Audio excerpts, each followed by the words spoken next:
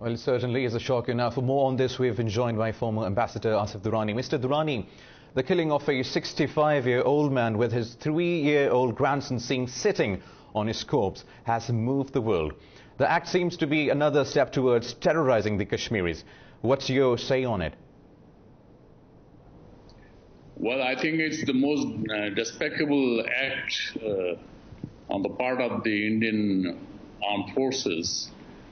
They have been doing this for the past 7 decades, but more so after 1990.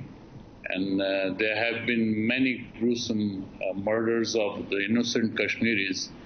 Today's one was especially when a 3-year-old child, the images which you see, frankly, I couldn't see it even for a moment.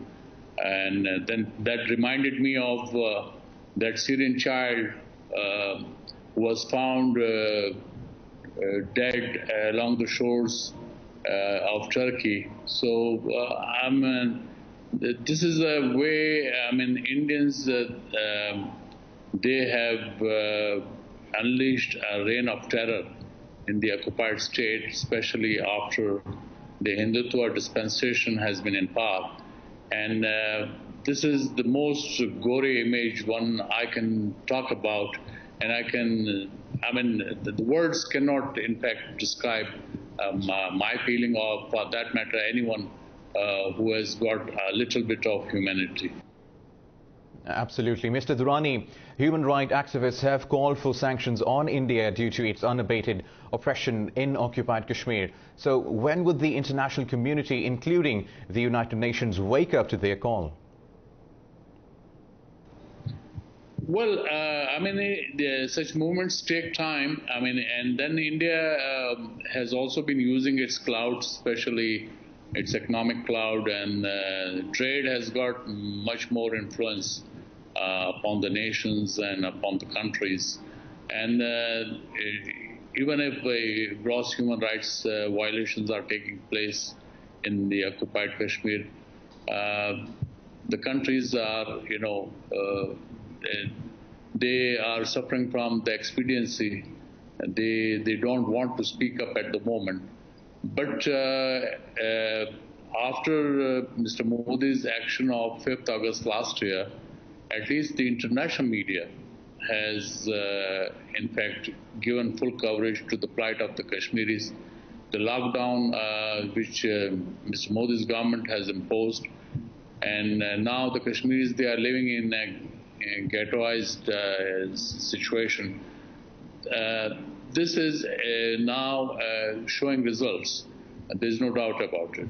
And so I can say that it will gain momentum, and India cannot be allowed to go scot-free of its gross human rights violations. Yes. Rightfully said. Mr. Durrani, India has recently issued domiciles to 25,000 Indian nationals in occupied Kashmir in utter disregard of the United Nations Security Council resolutions. Is Kashmir becoming another Palestine?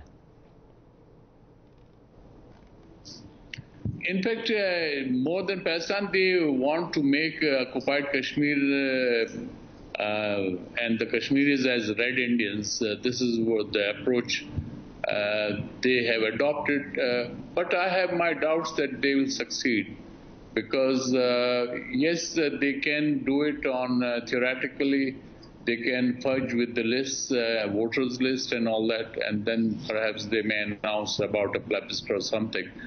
But it's not going to work like this. We are living in 21st century. The kind of actions they have taken are of the 18th century or 19th century, when there was, a fashion of victor and a vanquished.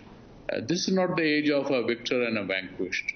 So India cannot go scot-free on that. And certainly the people of Kashmir are not going to accept that Indians start living or getting the citizenship of the Jammu and Kashmir state.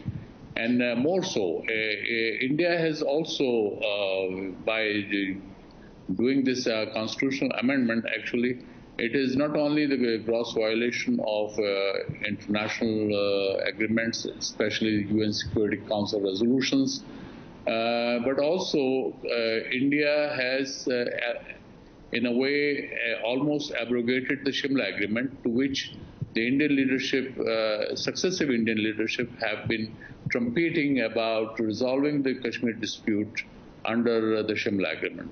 So with these actions, the Shimla Agreement also specifically says that the two governments will not unilaterally try to change the status of the state, the Kashmir,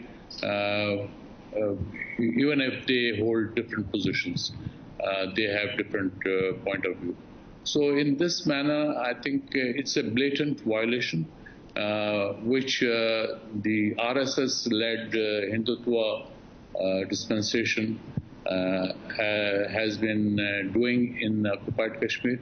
But they are playing with fire. This is very dangerous. Yes.